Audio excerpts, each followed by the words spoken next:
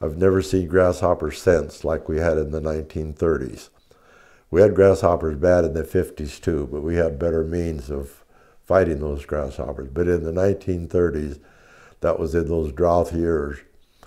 As kids, we used to stand in the shade of the barn. We'd be in the shade and look up into the sky where it was bright, and that sky was just absolutely full of grasshoppers. And the wind was usually blowing, and they were moving with the wind. But whenever those grasshoppers came down, they just devoured everything.